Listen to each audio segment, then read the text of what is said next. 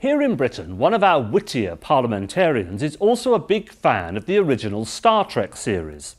He once memorably said about one of our more bizarre constitutional arrangements, "It's democracy, Jim, but not as we know it." You see, we don't actually have a written constitution.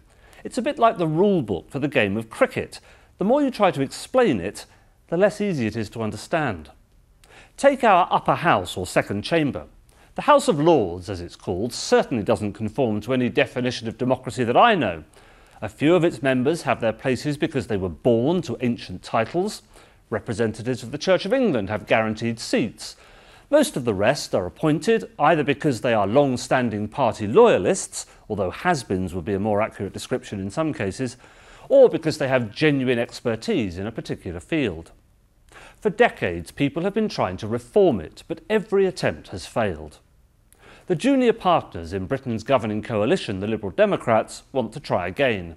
The Conservatives, who are the largest party, agreed to this, but their hearts are not really in it. The attempt will almost certainly fail, and most voters won't really care one way or the other, even though the House of Lords can change legislation. If or when the move does fail, it'll put renewed strain on the coalition. The Liberal Democrats are struggling to show their supporters that they're getting real benefit from being in government. Their poll ratings are dire and their electoral prospects look grim. Part of their problem is that their leader, Nick Clegg, is a bit like the Mr. Spock of the coalition.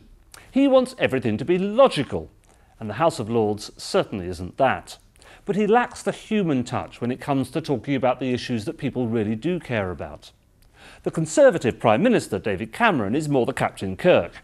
He likes being in charge, and he's happy just so long as he gets results. He thinks his second-in-command is a bit odd, but he needs him.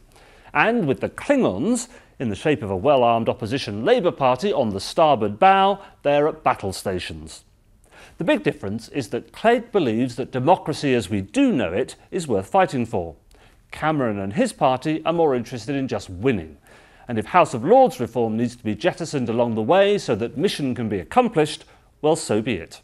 This is Lance Price for CBS News in London.